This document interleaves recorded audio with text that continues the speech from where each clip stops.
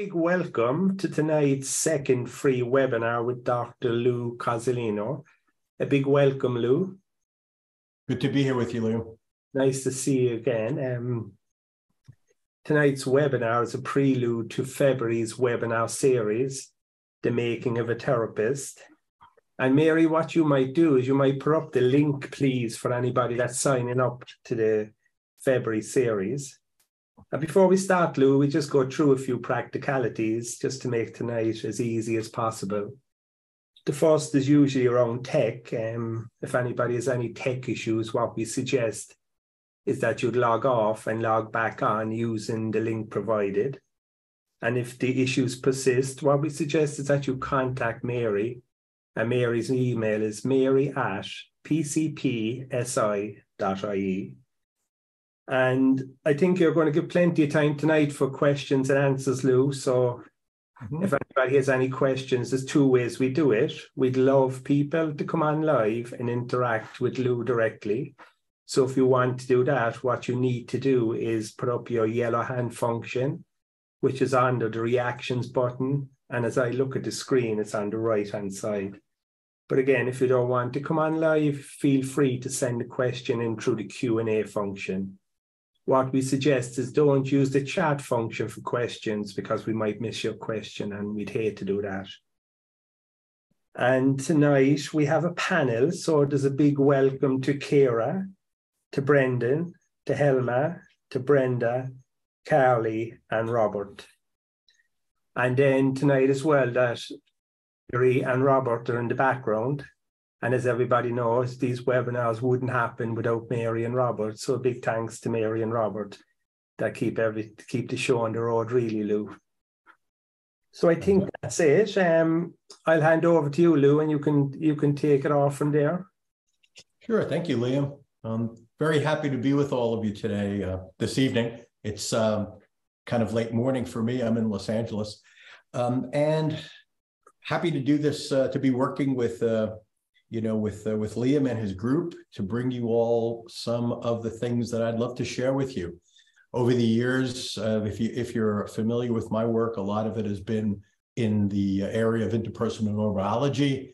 And I've, after being trained early in my career in a variety of different modalities of therapy, psychodynamic, family systems, cognitive behavioral, humanistic existential, I was really fortunate to be at a university where there were experts in all of these different areas, and I just worked my way through doing 2 or 3 years with each of them, and also ended up doing a kind of self-study in neurology in the neurology department at UCLA.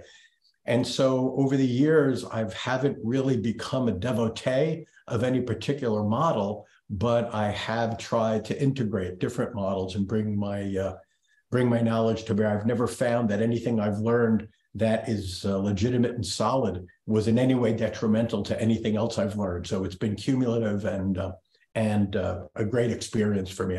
I feel very fortunate having had a life with so much learning and so many resources around me. But what I've noticed, and the motivation behind setting up this seminar series with Liam and CPSI is that as I've been supervising my students and even therapists that are at a point now where they're senior therapists and they're supervising, when I've done supervision at all different levels, what I've noticed is while people are interested in what my thinking or what I have to say about the integration at a higher level, for example, neuroscience and biology and psychotherapy, that I've kind of observed that a lot of the basics of psychotherapy, the things that I've been trained to do, especially at the beginning of my career, sort of feels like they've fallen by the wayside. I suspect, and again, we're all over the world, and so we have different experiences with training. But what I've seen in my neck of the woods has been that there's less and less practical training and integration of theory into practice. There are far fewer hours of supervision, far fewer hours of individual supervision. And a lot of the supervision my students experience is more in groups and crisis focused, as opposed to really teaching the fundamentals. And so what I found is that young students or new therapists need to learn the fundamentals and how to apply them in practice. And as an old dog myself, when I run into other old dogs, I see that when we're talking, we all need to be reminded from time to time of all the fundamentals as well. And so I'm hoping to create a seminar series in February that is both good for people perhaps who haven't heard a lot of these ideas or the sort of fundamental principles of psychotherapy, but also those of you that have been around, want to refresh a course, and who in a sense can join with me and help me sharing cases and talking about these issues to help our younger colleagues perhaps have an ear to a group of people, kind of like a salon where they can get input and learn some new things, and also learn how difficult it is for therapists to learn and to know what they're doing. I think one of the things that when I started out, the idea was, well, what's the right way to do therapy? And over the years, I've learned that there are so many different ways to do therapy, and that you have to remain open-minded, not only to different conceptualizations and ideas, but also how other people who supposedly follow the same principles that you do, how differently we all do it, because we embody it, and therapy is not something you can do by proxy or without your personality and your body being involved. And so there's a large component of performance art, of interactive discovery and uncertainty in the process of therapy. And I think one of the hallmarks of experience is growing more and more comfortable with imperfection and being able to not have an agenda, but follow the client a lot of the time and learn what's going on and use what you know to add to all of that. So in the series in February, I've just sort of, to try to label things, I've divided into 4 different sections. The first part I'm going to talk about or focus on is the person of the therapist. In other words, our subjective experience, our personal experience in therapy, and the challenges there, and the internal processes that lead us to want to become a therapist, and then the types of challenges we have during our practice. The second lecture will be focused on the therapist-client connection, so interpersonal attunement, and from a neurobiological perspective, I call the social synapse, connecting across the social synapse, and a process that I call sociostasis, which is how do we, through our interactions, influence the brains and bodies of those folks that we're interacting with. A lot of the book that I wrote, The Neuroscience of Psychotherapy, focuses on those things of how do we trigger neuroplasticity in others. And one of probably my most influential teachers, Carl Rogers, had a very good style and method for that. And I've incorporated in my teaching over the years some of the exercises and principles that he used in his seminars. Third focus will be creating a case conceptualization. In other words, how should we be thinking about what our clients come in with, what they've experienced, how that's influenced their brain and mind and relationships and spirit, and how we understand that and think about it going forward and developing a treatment plan. And then finally, I think something that is a very big challenge for all of us, but I think especially for newer therapists, is working with resistance, understanding character defenses, and trying to, instead of being upset or afraid of resistance, or like a lot of my students have told me, I'm waiting for the resistance to go away so that I can start doing therapy with my client. And instead of having that perspective, thinking in terms of, no, the resistance is the therapy. The resistance is actually what the client brings that they need to learn about in order to understand it, experience it, accept it, and then maybe transcend it to get into the deeper work of being open. So again, those are the 4 general categories of focus.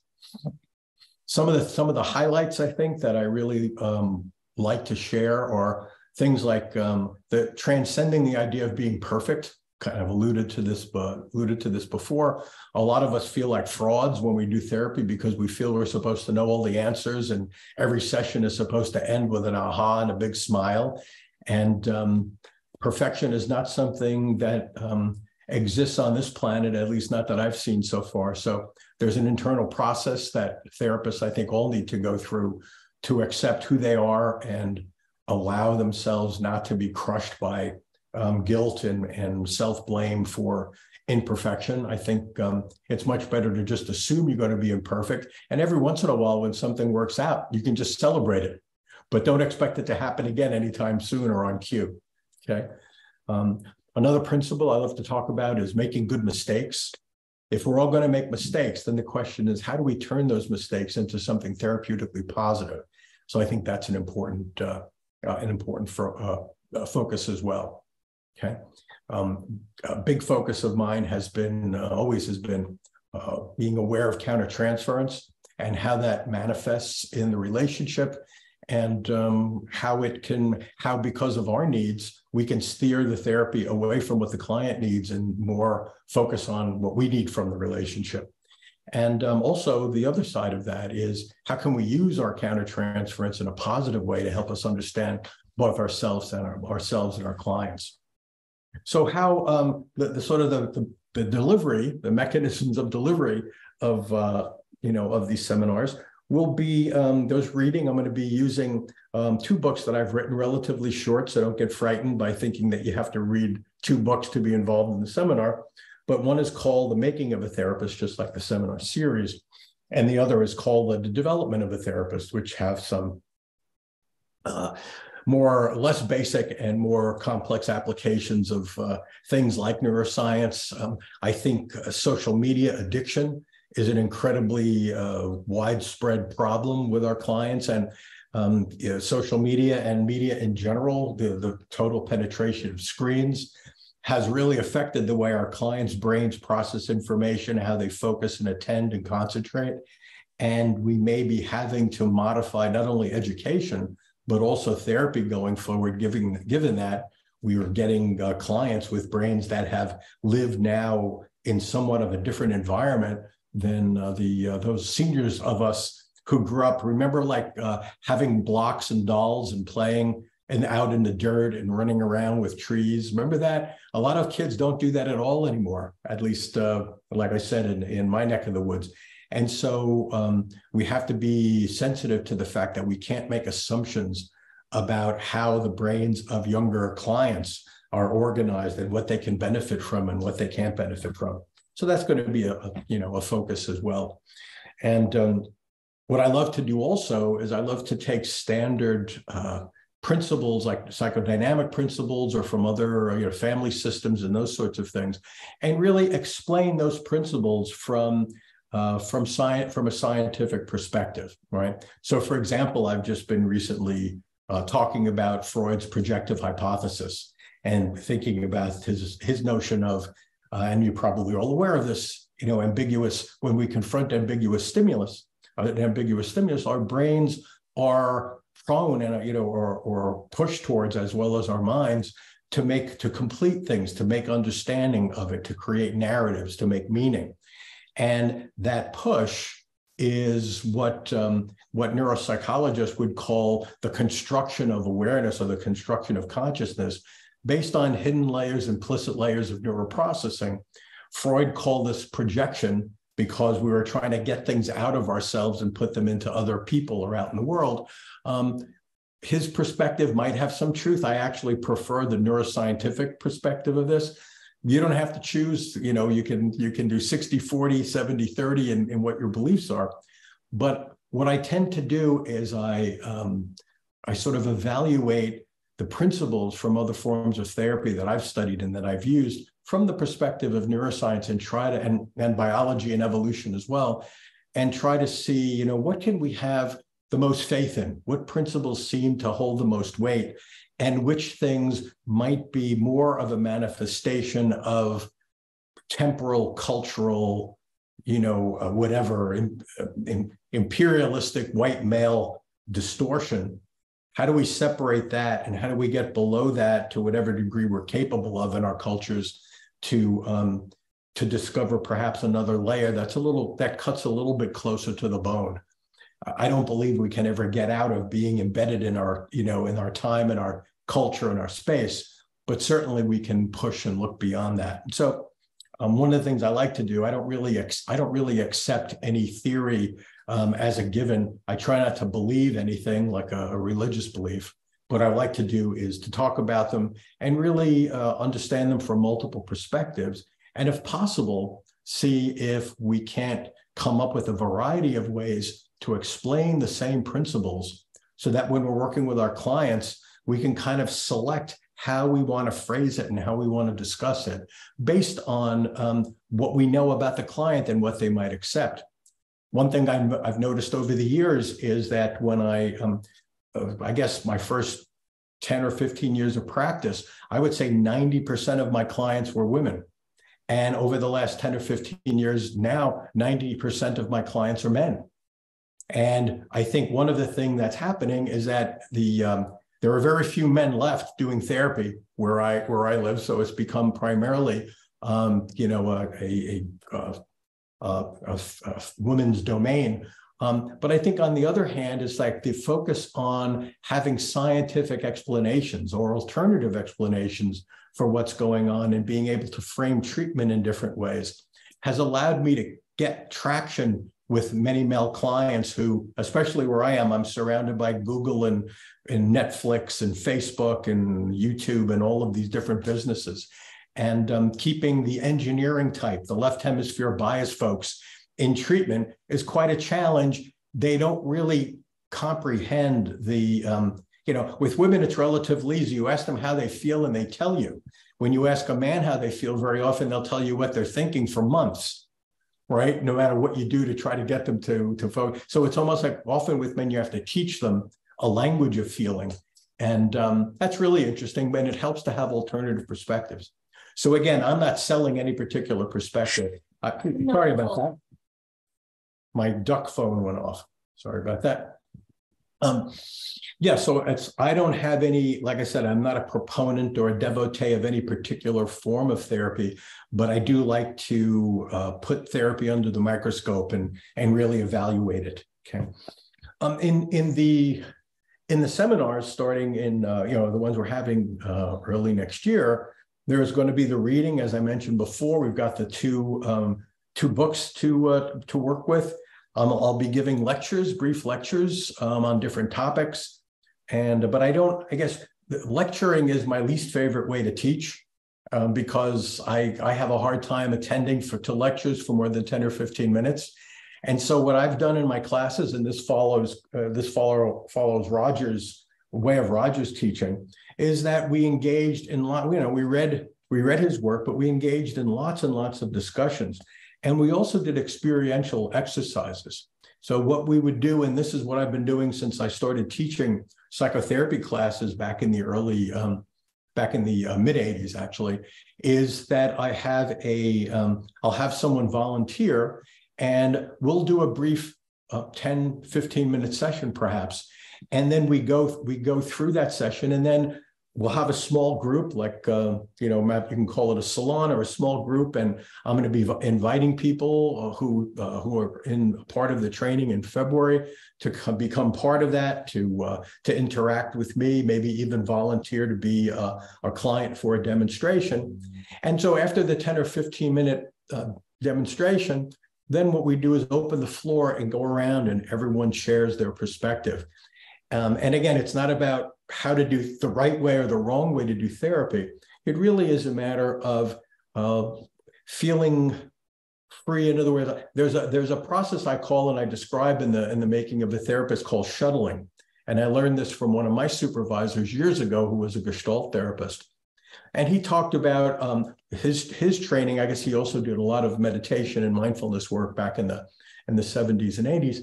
And he talked about how when he's sitting across from a client, he likes to, if he's in his head, he likes to shuttle down to his body and get a sense of what he's feeling. And this goes very much into that whole notion of sociostasis. You might think about our bodies in a sense, and our minds and our hearts as a kind of radar dish for things that are coming from our client, both conscious and unconscious.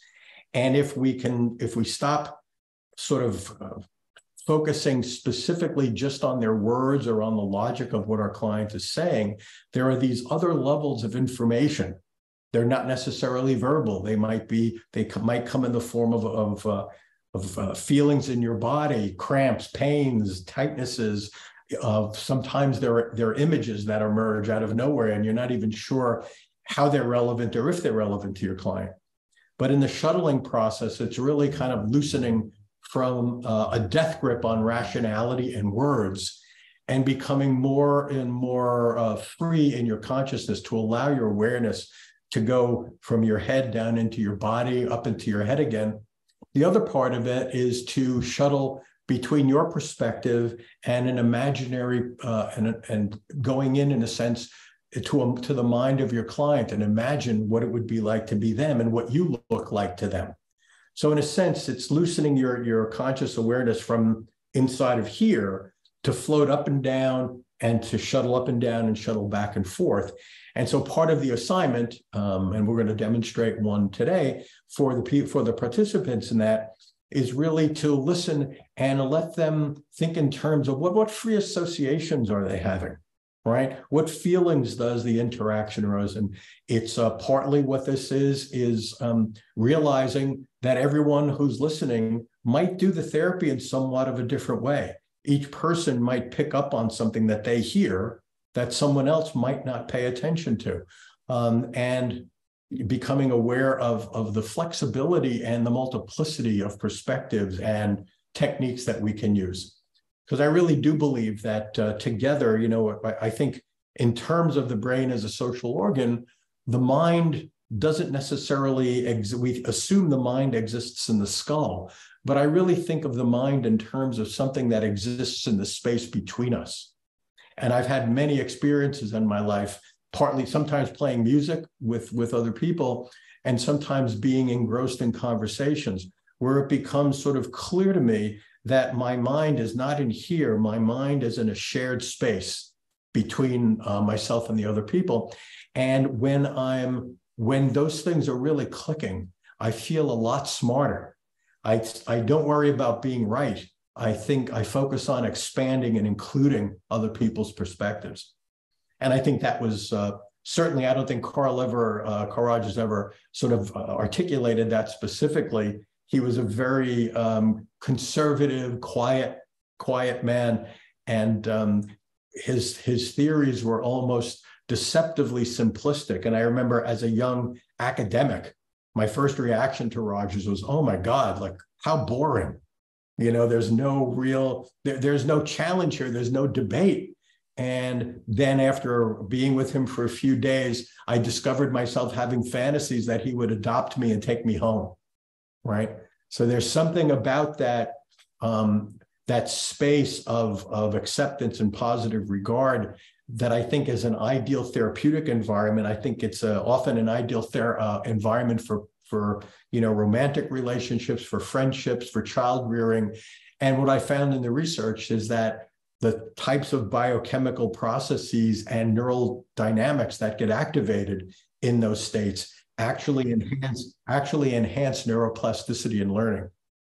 So Rogers was also a neuroscientist. He just didn't know it, right? We didn't have the technology. In a similar way, Freud was, and it was hard. It was he came up. He wrote a work called the Project for Scientific Psychology in the late 1890s, or probably in the 1890s. He never published it. It wasn't published until after his death in 1953.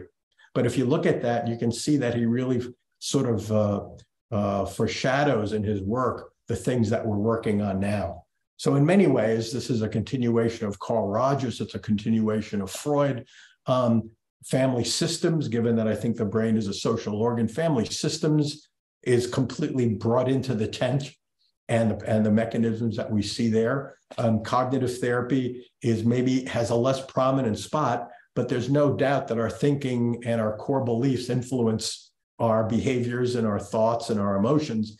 And so this is not an exclusive or specific focus. This really is inclusive as far as bringing in all the languages of the different therapies that work. One of the things that happens, I think, is that the students get confused because they graduate from school and they know they don't know what they're doing yet, and they haven't had enough supervision to really do therapy.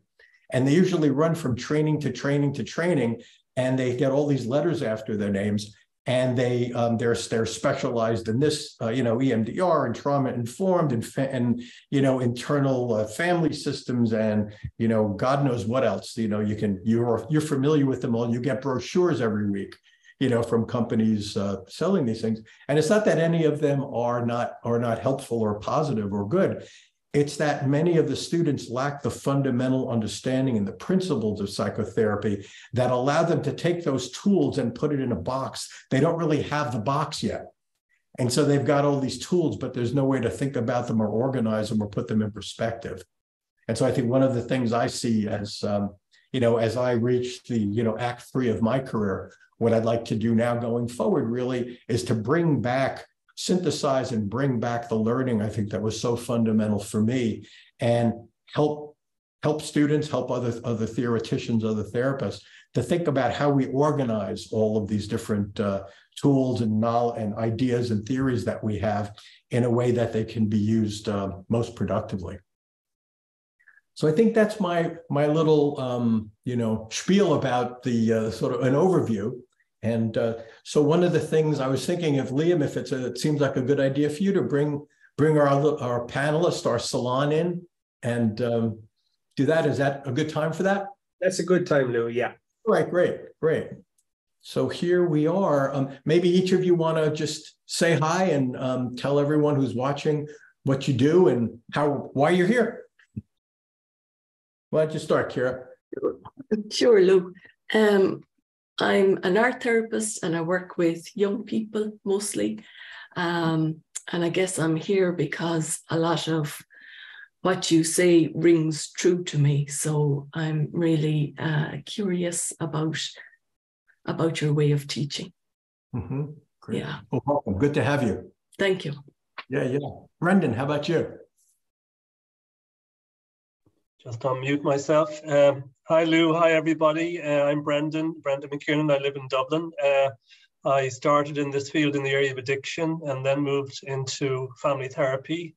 And then I realized I was really in my head and journeyed into my body and trained in a modality called somatic experiencing. And I really feel, I suppose, the importance of an embodied perspective and a neurobiological perspective. And I'm very excited by what's happening in the field of psychotherapy at the moment, and really are drawn to the ideas of Lou around integrating all the different perspectives and bringing them into that sort of template of interpersonal neurobiology, which I feel is the best template that I know of, locating all the different perspectives, So I'm very excited about doing that and doing it in the format that Lou is proposing, which is a very kind of open, discursive, kind of creative kind of format, which I really am drawn to. So looking forward to this evening and to continuing to work with on the seminars. Yeah.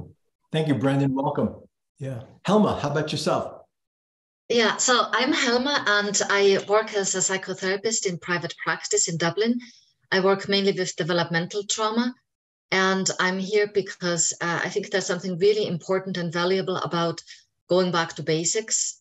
And it's really important to just really work on skills.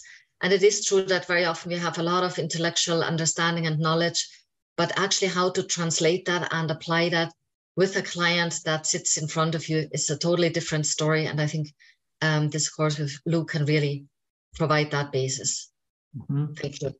Thank you, Helma. Welcome. Yeah. And what you said reminded me, and I don't remember where I learned it from, but it's from very early in my life. And someone said, understanding is the booby prize, right? You can understand everything about what's going on in your life. It doesn't necessarily mean it's going to help you change or live a better life. So, yeah.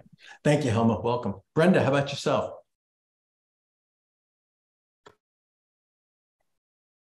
Here we go. Good evening, everybody. I am Brenda. I'm a counseling psychologist from South Africa, East London. I am in private practice and I aspire to be able to integrate neurobiology into what I do. I'm at a stage now of practicing for 11 years, which makes me young. I hope. But also at this point, wondering, what do I do with all these bits and pieces of information that resonate, and the things that I have to let go of because they really don't serve me as a therapist anymore. And yeah, so I think listening to Lou and the rest of the panel on our introduction evening, it really made me very excited to hear how other people grapple and what they grapple with. Very much looking forward to this. Thank you. Thank you, Brenda. Welcome. Carly, how about yourself? Hello, my name is Carly Pittman, and I live in Austin, Texas, and I'm delighted to be here with you all this afternoon. It's afternoon for me. And I work with women who are recovering from eating disorders and food compulsions.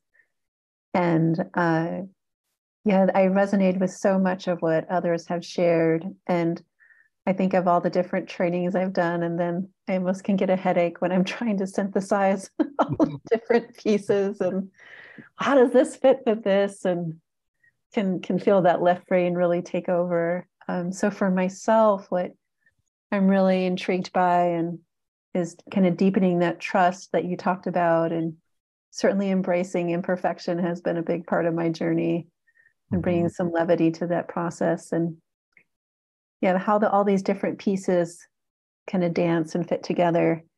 And in my own work, what I really enjoy is integrating contemplative practice and interpersonal neurobiology, because to me, they're kind of speaking to the same place. So that's kind of where I work with my people. So thank you for having me. Oh, great, Carly. Welcome. Yeah. And Robert, how about yourself? Hi, everyone. Robert O'Driscoll is my name. I work as an addiction counsellor for the addiction services in Cork and Kerry. I live in East Cork, and I kind of got interested in this area over the last maybe 5 or 6 years after attending a webinar, or actually it was a face-to-face seminar with Dan Siegel, Introduction to Interpersonal Neurobiology, maybe 4 or 5 years ago.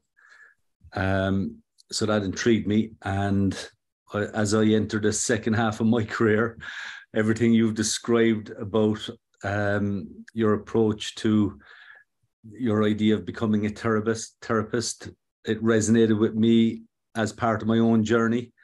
So I'm really looking forward to the session tonight and the webinar series.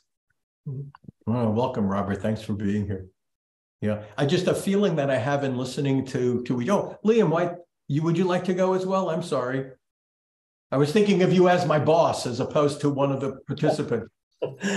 No, I just say I'm delighted to be here tonight, and I'm delighted to this feels very exciting, this new format, and like, just to say a little bit how I got in contact with you, Lou, is that like a lot of people that we've had over the last few years, they would always reference Dr. Lou Cozolino. So I often kind of wondered who this guy is. And then a good mutual friend of ours, Marshall, I was speaking to Marshall one day, and we were talking about kind of loving our clients and, opening our hearts to clients. And Marshall said to me, well, you have to meet Dr. Lou Cozolino because he loves all his clients. So I said, I really must meet Lou.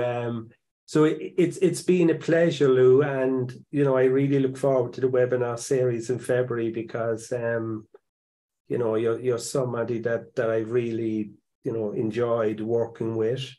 And you're somebody that, that's easy to work with. And that's, and we have different experiences with different presenters. So, you just really have a great personality to put people at ease. And so I thank you for that. And I really look forward to February. Oh, great. Thank you, Liam. Yeah, it's like I want to share too that in listening to all of you share your stories, it makes me feel a little less alone in the world. So I appreciate that. It's even though we have colleagues and we talk to people, from on a regular basis, say it's there's something so wonderful about knowing that other people are on their version of your journey, and that we're in this together. And so thank you, Liam, and you and the organization for allowing the platform for all of us to be together. One of the things that I've gotten from supervision groups I've been in before, especially a group I was in where I think I was the youngest person, so I was the junior, surrounded by all of these really experienced therapists, and I would always come in kind of like, like with a case that I would present. It's like, oh, I don't know if I'm doing it right. I don't know if I'm missing through a. And they were, there were these to me, they were like old folks. They're probably my age now, but back then they were like these old fogies, with white hair. And they would always say, you're doing a great job. What are you worried about? Relax. You're giving your clients a lot just by how much you care for them. Sure, we can work out some tweaks. We can always improve, but take it easy. You shouldn't feel exhausted at the end of a session. If you are, you're not doing it right. Maybe it's like hitting a golf ball. If you're in pain when you're doing it, your form probably isn't correct. And their advice to me was just be yourself, be a human being. And one told me a great story. They said, at the beginning when we're doing therapy, sometimes we pay attention to every word because we're afraid we're going to miss something important. And one of these senior therapists said, think of the important things kind of like a train under the Christmas tree, right? It goes by. If it goes by and you miss it, don't worry. It's not far away. It'll come back, right? And as I thought, the more I've studied, Wilhelm Reich has had a big influence on me, and the embodiment of character in our musculature and in our characterological defenses. It's so comforting to me to know, the important things come back. So if you relax and if you're in your body and you're in your heart, you're going to pick up on those things. You may not get it the first couple of times around, but the train will be back. Okay. And then you can sort of get more and more evidence for it in different contexts. And when you do finally make an interpretation, if you choose to, then you can use that. You can use all the evidence that you've accomplished, but don't be in a hurry. You don't have to say the perfect thing the first time or right away. It's an ongoing relationship, and clients actually appreciate it when you don't jump to being right or having brilliant thoughts or whatever. Take your time, let them relax, get to know them. And when you do make an interpretation or bring up something that is an attempt to add to what they're thinking about or to give them a new perspective, posit it very hypothetically. Almost like I don't know if you guys are familiar in different countries. We used to have this detective on TV in the States called Columbo. Did that make it to other parts of the world too? And so Columbo was disheveled and his hair was messed up. He drove an old Peugeot that hardly ran. The car was falling apart. He was lucky he got anywhere with it. And he was always confused. And Peter Falk, his eyes were pointing in different, he looked like he was completely, out of it, but he was brilliant. Right. And so years ago, I thought about, being a Columbo when it comes to adding things to the relationship or adding interpretations or new information, because Columbo had the ability to get people to relax because they weren't afraid of him because he seemed so bumbling. Right. And yet when he would add these things, the defenses would be lowered so they would be able to get in more easily. Right. And I know that this is a problem with some therapists, is that they really need to see themselves as being smart and like the Oracle of Delphi and coming to the earth and giving proclamations. And there's nothing that will activate defenses like being an Oracle of Delphi, right? It's much better for you to be Columbo. And it's a lot easier too, because when you present things that way, if someone doesn't accept them, and often, even if we're correct, our clients don't accept things, right? We haven't invested that much in it. We can let it go. But if it's real, it's like a train under the Christmas tree, and it comes back again and again, right? And so we can relax and not push our agenda and let the clients lead us. Okay. If anyone have anything they'd like to add, or any thoughts about what I talked about before, or what all of us have been saying, just open the floor for a moment for input. No, we're all good. Okay, I don't see anybody's mutes going off, so I'm assuming you're all with me. All right, well, at this point, what I'd like to do is to do a demonstration of the experiential exercise that I like to include in the trainings and therapy. And Kira has volunteered, and just as full disclosure, we did something, we had a meeting earlier in the week, so we had a 10 or 15 minute session then. And so if you don't be amazed at how much I know just from the air. That's not what's happening here. We've already had a session. Like I said, I think it was about 15 minutes or so. And we're going to pick up on that. But for all of you, for the people who are, our salon here, and also for all of you listening, what I'd like you to do is to think back to that, the thing I talked before about shuttling, right, is to see if you can't loosen your consciousness up a bit from inside of your skull and let it float down into your body.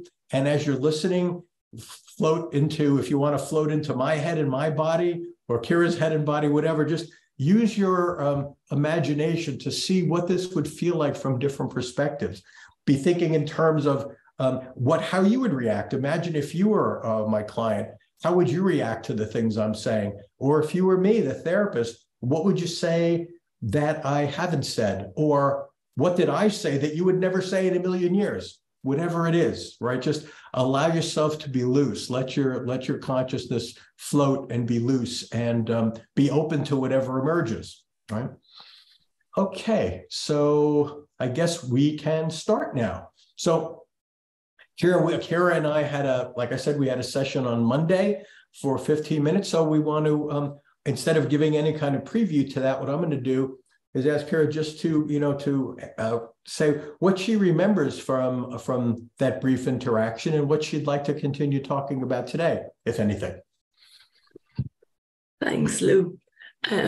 First of all, I must apologize. I'm a little croaky. I've picked up a cold. I might cough a little, but hopefully it won't be too disruptive.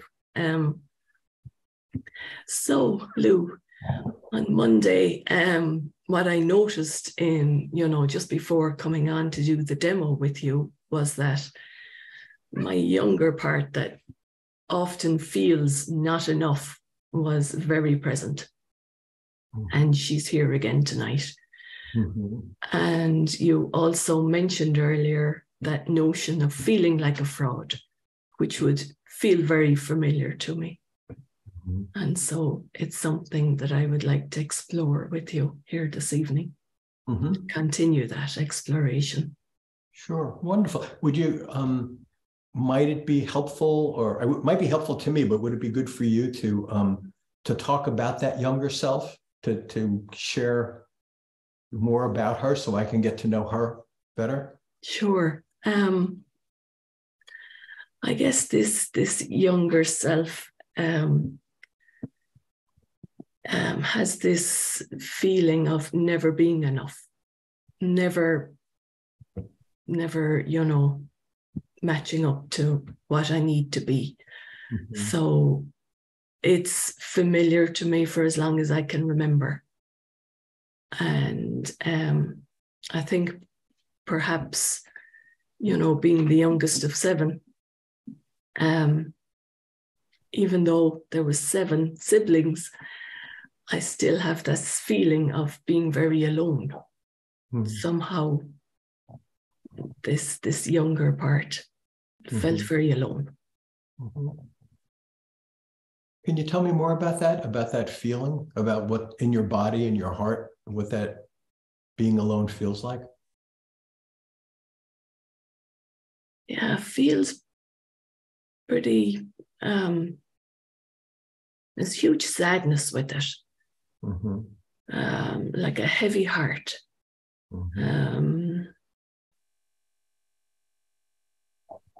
And it's, yeah,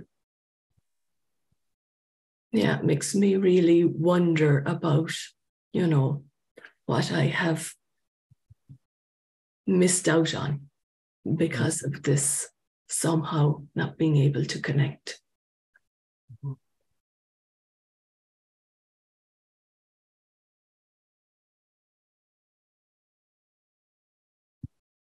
Yeah. Can you think about a situation in your life where you're aware that you missed out on something?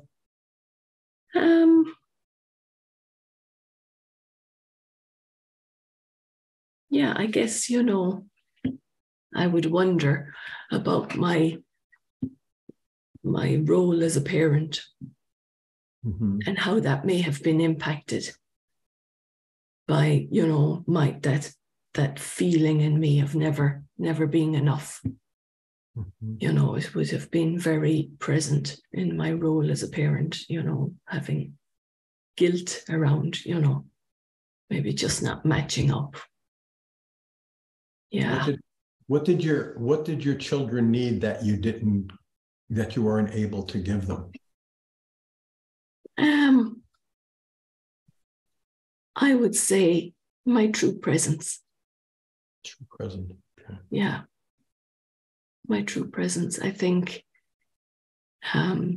so much of that was really impacted by that feeling of not being enough, that feeling like a fraud.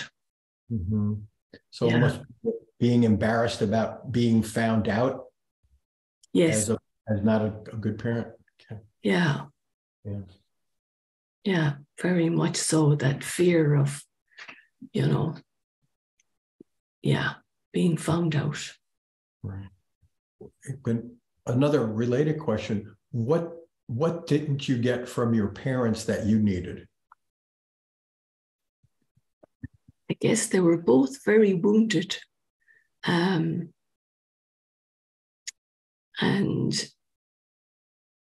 would have had a lot of anxiety and insecurity.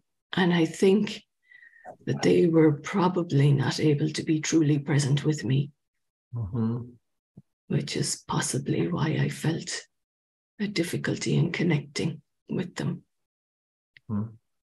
Was that also true for your relationships with your siblings? Yeah, I think so. I mean, I think if they were to hear me say it, they would be surprised. But I think my experience was that I felt quite alone a lot of the time. And I know that I had a brother older than me, and he was treated very harshly by my dad, but I wasn't. I had a very different relationship with him. And so somehow I felt responsible because the narrative was, oh, I was always very good. And it was almost like I showed him up for, you know, for whatever, you know, he used to do that used to touch the wounds of my dad. Did you feel like your other siblings resented you for being treated so well? I'd say they might have, yeah. You know, I had that role of being the youngest. The baby. That notion that I was always so good, you know? Yeah. So I think they may have. Yeah. Yeah. I wonder what can I say? I wonder what is really going on.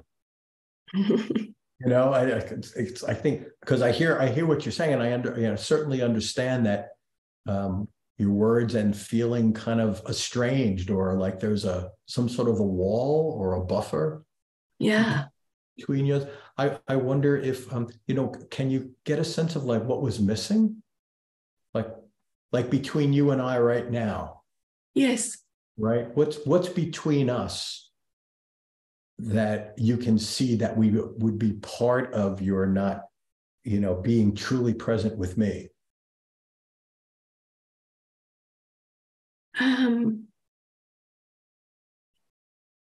What's getting in the way of me being truly present with you? Yeah. I'm just wondering, just if we get, if this is something that is kind of the way your mind and your brain have been organized in how you interact with the world. I'm just curious if in our relationship, just in this brief time, and even over the screen, if you can feel something that sometimes I feel like some of my clients, they're not in the same room with me. They're actually behind a one-way mirror in the next room, and they send in their body or their chest piece. They have a client personality they send in to interact with me, but they really don't feel that safe to come in the room. So they're sitting behind that mirror, pressing buttons and, turning dials and things. So I'm just curious if you have an awareness of anything like that. Yeah, I suppose I would, feel quite anxious about letting you see the real me somehow. So I would say I would not feel comfortable enough to go there yet. Right. And don't go there, but could you tell me, what would I see if you did go there? What would Kira look like? Would she be like a raving lunatic? Would she be dancing around would she be doing river dance? What would it look like if I was watching your screen, being your real self? I know, I'm not even sure what I'm so afraid of, I'm really not sure. But I seem to have this notion that, if you really saw me, you would not accept me. But we're not clear what it would be that I would really see. No, we're not clear about that. No, we're not. I'd love to know. It sounds like you would love to know too. I'd love to know. Maybe we'll find out in February. Yeah. Just what a thought that comes to mind is I just had a picture. I had a picture of you and come to mind as a little girl. And in the situation that you're in, where you had to be the good one, the happy one, or whatever, the one that did no wrong. Yeah. And, and in a sense, being aware that you had to play that part, here I am, the happy little girl, don't I look cute? Yes. But then having also to sort of partition or separate the part of you that play when you felt angry. Yeah. Or frightened or angry at your dad for treating your brother so badly. What the hell is wrong with you? He's your son. Yeah. But that didn't really match the cute little girl. No, there was no room for that. No room for that. And so that you needed, in a sense, to sort of put. I love Alice Miller had a term in her work, the drama of the gifted child. She talked about double amnesia. She said that you find those parts of yourself that can't be tolerated, and you have to forget about them, right? Wow. And then you have to forget you've forgotten. That's the double amnesia. So there's this layer that you have a vague sense something is there, but you can't even think about what it might be, let alone where you could find it. Yes. Yeah. That resonates. Yeah. One of my clients who told me years ago a similar story, she said, as a girl, she imagined that she took all of those feelings that nobody could accept in her, and she opened, I guess she must have seen some sort of a movie where they hid stuff under the floor. So she imagined that she lifted up this floorboard, she put all of those feelings down there, and then she put the floor back and she put a rug over it. Wow. Right. And she said that for years, she just had this vague intuition that something was there, but she had forgotten what was there, and she had forgotten where she hid it. Oh, right. I don't know if that resonates at all, but that is, I've heard, and I think I felt similar things myself. That's good to hear. Yeah. Yeah. So I think sort of thinking in terms of if this was an ongoing therapy relationship, one of the things that I'd like to say possibly, let's pick a metaphor, and the metaphor might be the floorboard or whatever it is that, fits your past, your imagination, and then think in terms of how do we find it? How do we knock on the floor, on the walls? How do we figure out where these things are hidden? And what is it that, even though you're not aware of it, still haunts you and makes you feel inadequate, or that you have to be, that things that are unintegrated into you that you need to bring in. And, you probably need to be more ornery or expressive or angry or God knows whatever wasn't acceptable. Yeah. Kid, those things that have been pushed away probably need to be reintegrated. Yes. Mm-hmm. Yeah. Certainly anger would be one emotion that I need to work on. Yeah. And anger, just to sort of say some of the thinking about anger, because I think this is a problem a lot of people share, is that when we're kids, we get the message to not be angry. Like children shouldn't have those emotions or whatever. And what happens then is, if you bottle those up, you don't even express anger, you express rage. You get out of control and you scream and shout and you have a tantrum, right? Yeah. But I think that is that we conflate rage and anger. Like rage is a right hemisphere emotion that comes from feeling trapped or cornered or out of control, right? Yeah. Anger is emotion that evolved as a left hemisphere emotion that evolved along with attachment. Not only do we have to feed our children and nurture them, but we have to protect them from predators, dangers. Yeah. And so I think it's kind of like baby in the bathwater. A lot of us throw away our anger because we're ashamed of our rage, right? But the problem is our anger is attached to our boundaries, our assertiveness, right? Yes. And our power. Yeah. And so we got to get our anger back, separate it from rage, get our anger back, and then discover the boundaries and the power. So many people with psychosomatic disorders, the best treatment often is assertiveness training. Wow. Because they need to be able to get those feelings out of their body and out into the world, so that then it doesn't manifest as physical symptoms. Great. Yeah. So just something to think about. Yeah, for sure. Thanks, Lou. Thank you. Well, Kira, thank you so much for volunteering. I really appreciate it. And sort of, navigating congestion, which is a challenge when you're trying to talk online. So thank you very much. Thanks, Lou. Appreciate it. So I'm going to open the floor now, and I just want to hear from the folks, in our group, just to go around and say, what did you see? What were you thinking? And again, don't focus so much on diagnosing or curing Kira in this moment. We've got plenty of time to do that with her over the years.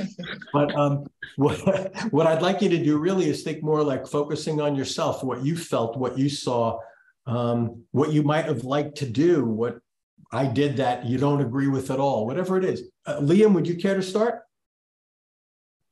I will, for sure, Lou. Just to read a comment first from Tracy. Tracy says, please, can I transplant Lou's brain into my head? Well, if you have the technology, we can give it a try. If you're much younger than I am, I'll take you up on that, because it'll give me a longer runway. Yeah, I really enjoyed watching it, Lou. My own experience at the start, in my body, I noticed a lot of tension, especially around the back of my neck and just around this area. And it was initially, I really kind of enjoyed the little explorations that you did with Kira, especially around, asking her to tell you a bit more about the little girl part, and just the family explorations.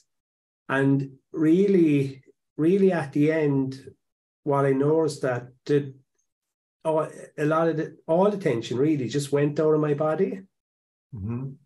And as well, I had just particularly around the top of my top lip, just a real kind of numbness and a real kind of intensity in it, which was kind of quite interesting as well. But I just loved the way it kind of it flowed, and there was a part then where I kind of, Jesus, I said, you know, he's very challenging now. I think there was about 7 or 8 minutes in around, I forget the exact context, but it was something around what are you keeping out, or, you know, so I was kind of a bit thrown by that, but it would, you know, it felt like it was very compassionate. So this just overall, there seemed to be a lot happening. You know, there was a lot happening in a very short time. Mm-hmm. So I think that's all I'll say, Lou. That was my kind of experience. Yeah, very interesting. You're being aware of what's going on in your body. It'd be so, if we had the time to just sort of come on in, now you do it. Let's explore what is your body telling you, what's getting manifest in your body. That's really. I think one of the, that was one of the things. Well, one of the things I could relate to, Kieran, in a way.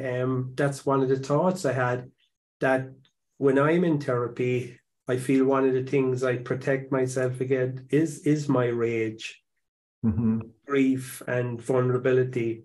So a lot of, you know, my tension can be around that. You know, not letting you see how much rage I have, or not letting you see how much grief I have, or, you know, how much kind of vulnerability. Because actually, at the end, when the tension went, it kind of nearly very deep inside myself, I could kind of feel a little kind of shaking, a little kind of trembling. So yeah, it was very interesting. Yeah, it seems like you had, and this was what my hope was, if you pay attention to yourself, you're having a whole therapy session while you're watching a therapy session, right? Which I think it's a beautiful thing, especially if you haven't experienced it before, for younger clinicians. They go, holy crap, like there's a whole other backstory. Like I'm in therapy making believe that the client is the only person in the world, right? And then there's this whole backstory going on that is influencing and shaping and, you know, and going on that might be influencing the therapy and may not be. But it's like it's another whole, it's under that floorboard, you know, finding that part of you, the part that's going on in the background. Yeah. Thank you, Liam.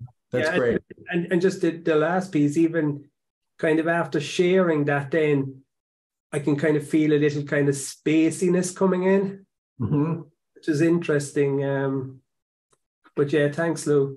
Yeah, you're welcome. Yeah, I know our brains are always working really hard to keep us from going places where we feel anxious.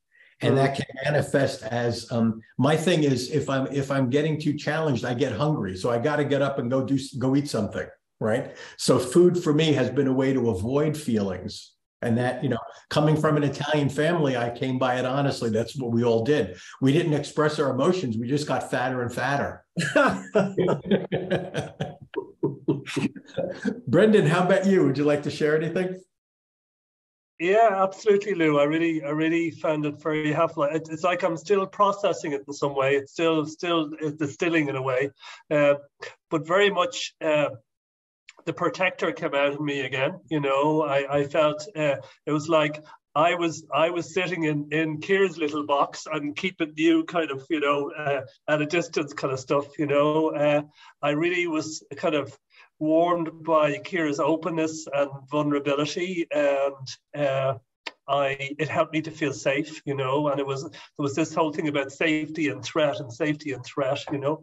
And I felt that changed a little bit during the session when you brought in the humor, you know, and I saw both of you sort of laughing together, and that allowed me to kind of come back into myself a little bit. But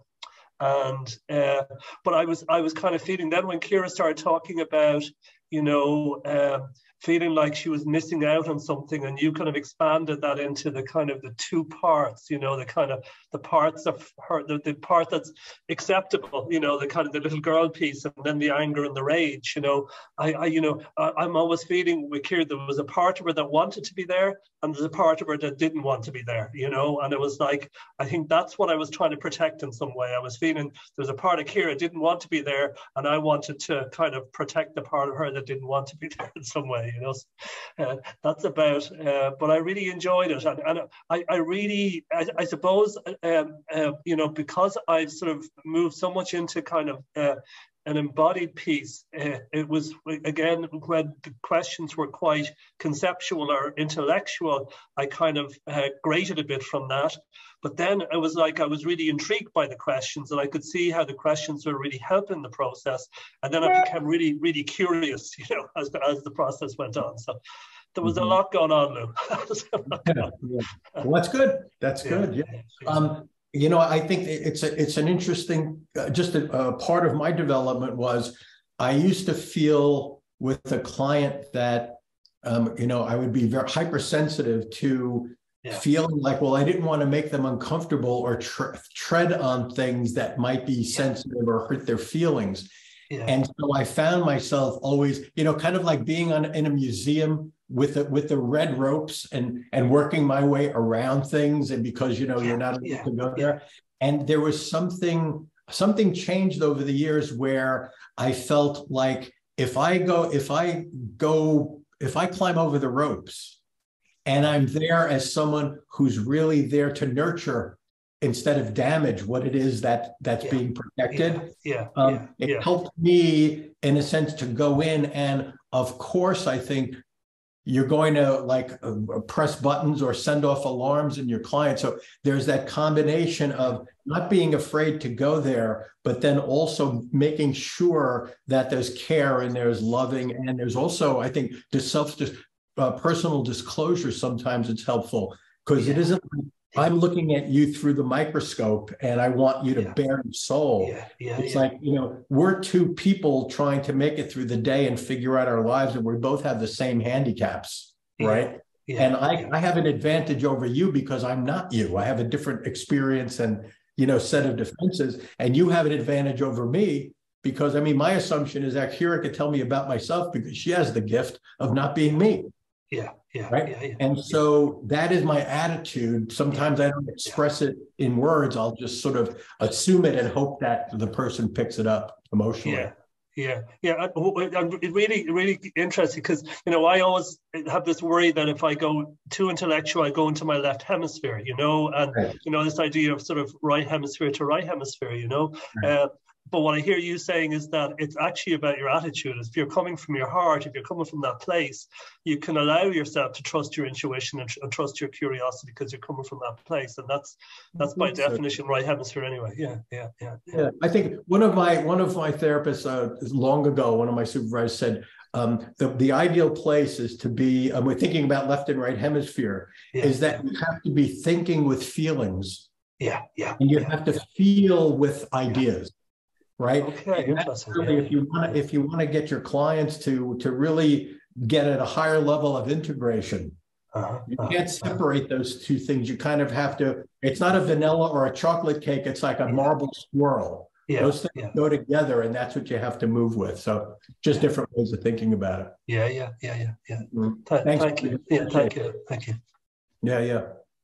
Helma, would you like to share something? Yes.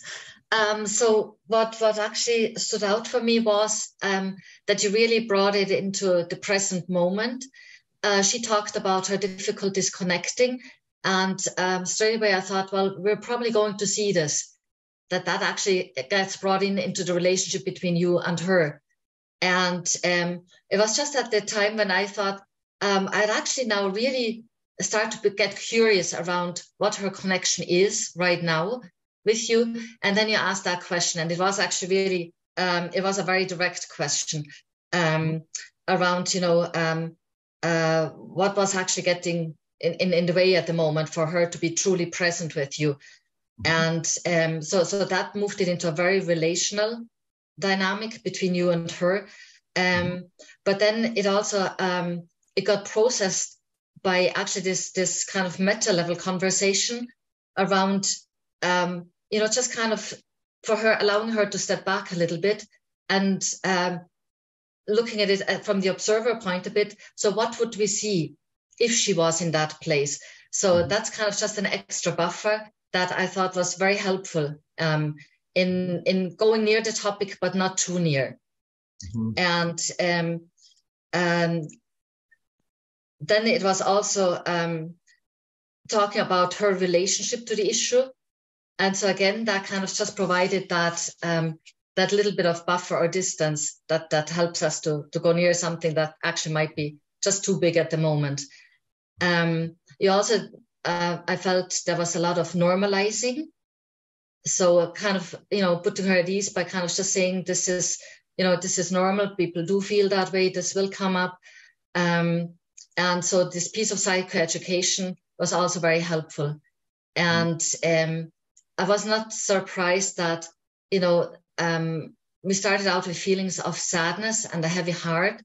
And somewhere underneath, we found the anger.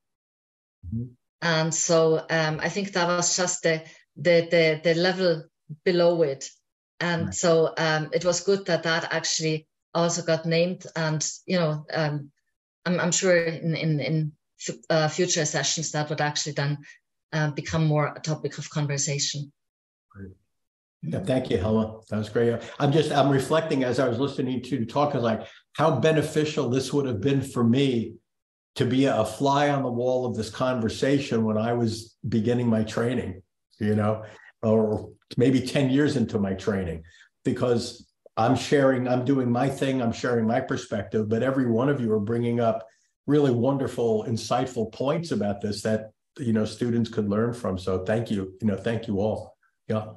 Brenda, how about you? Would you like to share something? Yeah, what stood out for me was the ebb and flow of the conversation, and I noticed that it made me feel very anxious. Like I got to a point where I thought, Chiara's going to run out of answers, or she's going to have a coughing fit. That the thoughts came up. And I was thinking maybe it's because I don't want it to stop, but I'm also sensing that it was going deeper, and I guess felt a bit of my own vulnerability in Chiara's answers. Maybe you could imagine having volunteered yourself for this, and how would you have responded to the types of questions that I'm asking? Yeah. Okay, got it. Very comfortable that I did not volunteer. But I was sort of struck by your question when you for me, went very quickly to what did your children need that you did not give them. I was sort of, wow, I had to sort of backtrack in my mind as to what did you link to get to that question. And I think a moment later it was about the not good enough. I don't know if I would have gotten there. Gone maybe to the parents and the siblings. Right. Yeah. I'm with you, Brenda. I think in my mind, the question I really wanted to ask was about her parents. But sometimes I find that if you, and that's very close, but sometimes if you ask about what you didn't give, it's a really good setup, because parents can perceive the things that they weren't able to provide, and they usually blame themselves for that. But then when they look at what they got, it reframes their guilt about being bad parents in a historical, like a multi-generational context. And what I find with many clients, it's almost like they go from thinking about their bad parenting to like whoosh. It's like now we've gone from one generation to almost like, like deep history and future. So again, I don't know if I'm right about that. It's just it's sort of something that I think and might have some value sometimes. Yeah. And the humor. I mean, there was a sense of relief when that came in. Mm-hmm. Is it purposeful, or am I being very pedantic now? I think, I don't think that I make a conscious decision to do it, but I would suspect that it has something to do with my own internal sense of balance, like keeping things at a level that's somewhat safe and open and not too threatening. And so I think it just comes naturally for me, and sort of this zooming in and out, like the intensity and the focus, then stepping out from a distance and looking at it. And then so maybe during the course of a session, there'll be like an ebb and flow of intensity, okay. 3 or 4 cycles of that in an hour. I don't know, I'm just guessing at that, but I'm aware that process takes place. Do you use humor? I was trained never to use humor in sessions because that's just your countertransference. And absolutely, sometimes it is my countertransference, but I've used it positively so many times that, again, to me, it's another tool that I try to figure out how to weave in when it feels appropriate. Okay. Mm-hmm. Thank you. Thank you, Brenda. Yeah. Carly, would you like to share anything? Yes. First of all, thank you, Kira, for volunteering and doing that. Again, I'm just struck by your bravery and your vulnerability and openness to do this, not just in front of our group, but from 200 people. And for you, for your vulnerability, Dr. Liu, to do therapy in front, do a session in front of all of us.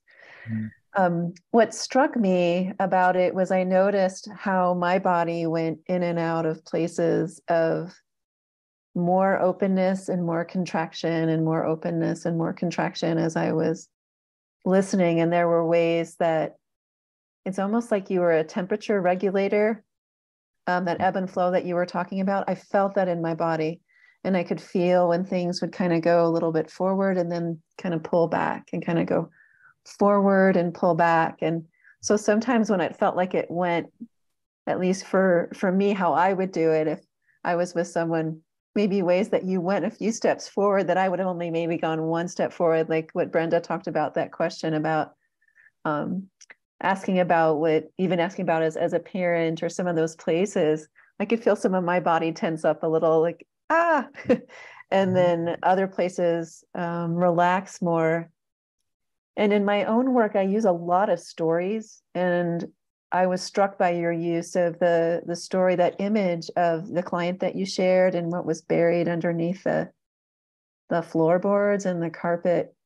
I could feel that image speaking to me. And it sounded like here, when he would share stories and images, that those were things that resonated. And sometimes I find it helpful it's like one step removed, because it almost takes you a little breather off the focus on your own experience or what's coming up in your own nervous system.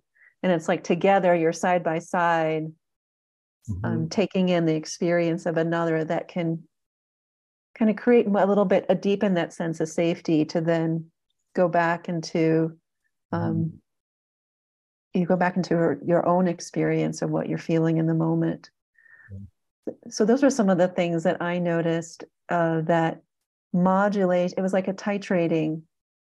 And I don't know if that's intentional on your part, of kind of going in and going out and going in a little bit and going out, but I could feel that kind of rhythm. Right. I think it's just sort of, it's a natural, I think now that feels natural. I don't think about it anymore. Right. I used to have to say, okay, I've gone, that was risky, I'll go back. And it doesn't mean I don't make mistakes and go too far. It depends on the client, it depends on the situation. But I think you're picking up on that kind of natural sort of, expansion and contraction and the modulation. And I especially like, I think, to use stories, not long stories. I don't think that's helpful, but I think short stories that have a powerful image, because the image, the visual image, I think, allows us to then go deeper and have a shorthand for communication. Because what I try to do with clients as I work with them is I try to, I'm not really talking to the adult, I'm talking to the child. So I want to use simple language and basic pictures that get the intellectual stuff out of the way so that we can really connect on basic emotional, at a basic emotional level. So I try to keep my vocabulary. I try to remember, I don't always do it because I love, complex ideas, but I try to think of like, what's a third or fourth grade vocabulary? And can I keep that as much as possible so that I don't trigger intellectual defenses that might get in the way?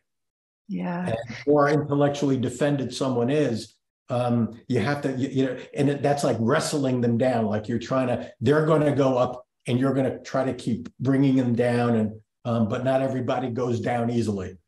Mm-hmm. Right? Yeah, that's what struck me about the story. It was the image. Right. It was that image that you shared. And at the end, when you said, if we could create an image for Kira, what she was experiencing. And yes, those images are so powerful. And they do speak at that, they speak at a different kind of level than that cognitive understanding or even that psychoeducational level where you're getting kind of a map or getting oriented or to how things can go. The images just speak and they awaken something in the body. And then they can start to speak more strongly and reveal more and more over time. Yeah, and I think too, like with that image, to go back to that between sessions or in subsequent sessions where there's this sense, God damn it, where's that rug? Where is this thing? Get to the point where you're going to like grab the floorboard and pull it up. And it really is like grabbing your chest at the same time. And like, where the hell am I? What did I bury? What did I have to dissociate in order to survive? And how do I reclaim it? Because I could feel that rug in my, it was like doing therapy side by side with you, Kira, where I could feel like, ooh, there's that rug. Yep, those are those floorboards. That's what's underneath. That's what had to go underneath. And in my body at the end, after you did that image, I felt like this ripple of energy up my spine from my tailbone, just like, and I kind of shuddered a little bit because it did feel like something got cracked open a little bit and opened. So who knows what might show up under those floorboards. Yeah. And I think, and the images are more powerful if they're because I can't imagine that any of us don't have our own version of that, right, of what we're describing. And I remember Robert Bly, the poet, he talked about the fact that we're born, we come into the world and we're full of all of this primitive energy, or we want to we want all of the people for ourselves and all the food, and we want to kill all the people we don't like. And what our parents want is a good girl or boy. Right. So there's that interface of those two, the inside out demand and the outside in expectation. And so I think all of us have our version of the floorboard. Right. For me, my image as a kid was my grandmother was a pack rat, and she collected shoes by the thousands. And at the bottom of her closet was all of these shoes. And I had a fantasy that if I could get through all of those boxes, there'd be a little trap door. And if I could go in that trapdoor, there'd be a stairway going up to a medieval attic, like Paracelsus's laboratory. And there was a telescope and a skull and a bunch of old dusty books with folklore in it. And that's where I would retreat to, because I grew up in a family where no one was allowed to think about anything. It was like if you thought, it meant you weren't a good Catholic, because Catholics just listen to what the church says and you don't think. Right. And so I knew that was a bad fit for me, so by about six or seven, I realized, I've got to create a private world for myself, because I can't live without thinking. Right. And so I had my secret place, but I didn't hide that. I sort of went up there with it, and it wasn't dissociated. It was just like a separate part of me that I couldn't share until I got to a certain place in education where I found other people who didn't listen to the Pope. Yeah. I was thinking of that story, and if you've ever heard the story of the Lindworm by there's a beautiful telling Martin Shaw, storyteller from England, does, where he talks about how each of us, when we're born, there's a sibling that's born right before us that's thrown out into the wild. And then later in the story, that part comes back, and it's like we have this part of us that is the part that that fits in with the tribe and that belongs, but then we have to reclaim this other part that has kind of been thrown out at birth, our wild twin. Yeah. Mm-hmm. I love that. Yeah. Cool. Thank you. Thank you, Carl. Yeah, thank you. Robert, last but not least, again, go for it. Thanks, Lou. Yeah, I kind of noticed your link to the session that we did on Monday, and the way you just kind of allowed Kira to decide which direction to go in from there. That was nice and gentle, and I think I kind of noticed a kind of sense of Kira's courage to come online and kind of talk about her experience of kind of growing up at home and being one of 7, and that resonated with my own kind of experience of family life as well. So that was nice, and you did it with a kind of gentle curiosity, and that kind of caught my attention. I know I kind of felt like a group therapy session, and I was a group member, if you like, and I was trying to follow it. But something that happens to me in group, and happened in this session, was as you kind of went towards the metaphor of looking at what was under the floorboards, and I just noticed that my own presence, I was distracted by, I think there was a question or a chat came in or something, and I was just distracted, and I kind of asked myself, what was that about? And I was just aware of my own vulnerability of kind of exploring that, what Bonnie Badenoch calls the implicit cellar, and the things that we've packed away down there, and I just kind of connected with my own vulnerability around that as you began to kind of use that metaphor with Kira about maybe, I think you kind of put it like, if we were in a longer therapy process, we might go knocking at the walls and knocking on the floorboards and seeing what echoes, or whatever way you put it. So that kind of, I noticed myself losing presence. And then when I checked back in what it was about, it was just around vulnerability as you explore that. And also what came to mind was the importance of having good people around you, apart from a good therapist like yourself, good people that you can share those kind of experiences, whatever they might be, to help resolve those developmental traumas or attachment disruptions, or whatever it might be that we've experienced.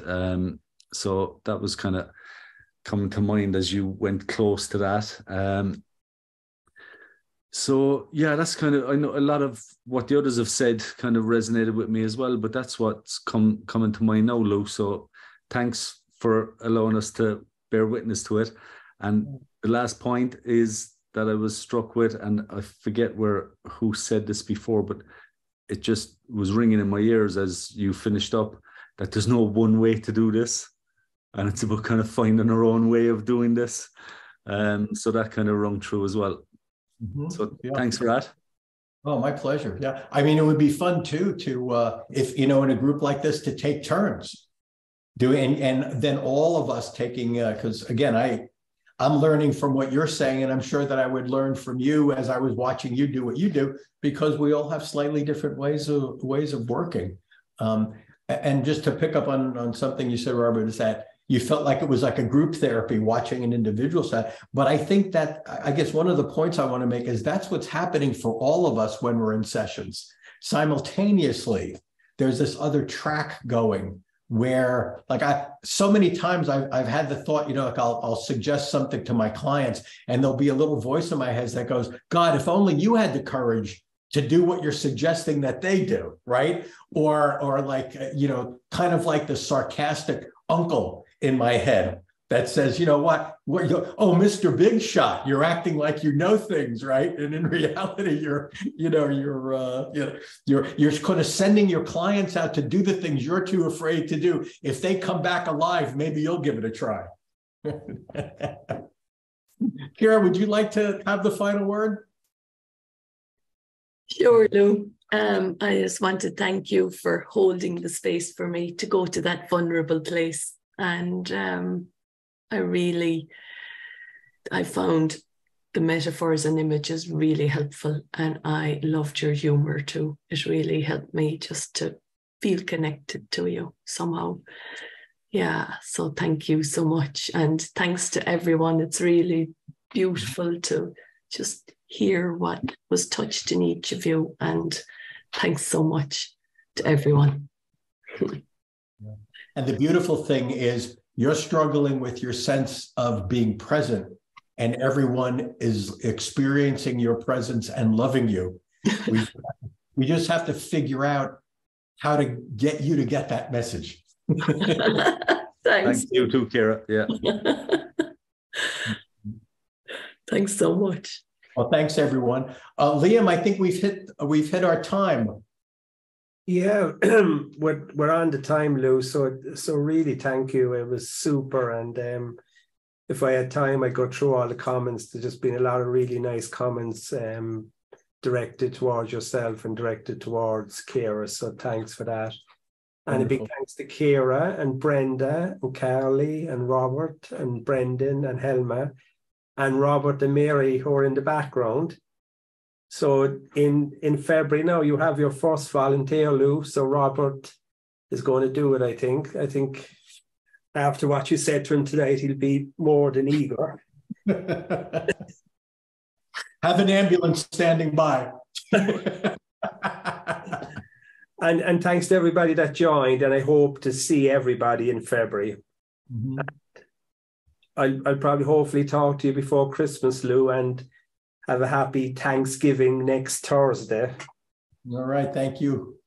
Same to happy holidays to all of you.